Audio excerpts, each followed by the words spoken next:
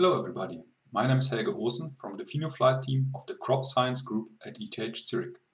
Today I will talk about our research on UAV high-throughput field phenotyping of canopy temperature. Canopy temperature is a very important trait related to water use and yield formation. However, it is not so straightforward to measure it, since fluctuating ambient conditions might influence the apparent canopy temperature. Also, if you're interested in genotypic information, in-field heterogeneity, such as differences in the soil, might mask genotypic effects. Last but not least, also the data processing workflow might influence the apparent canopy temperature that you use for your investigations.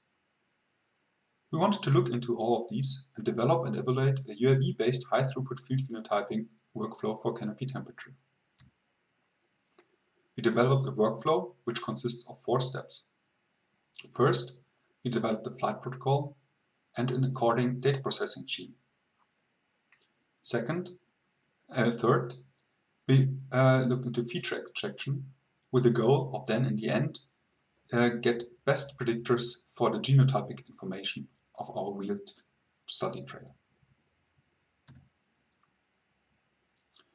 Our results show that angular effects impact the apparent canopy temperature and that this needs to be taken care of.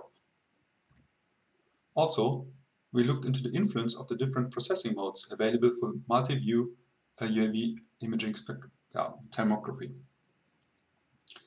And also, we looked into the influence of the changing ambient conditions during different flights.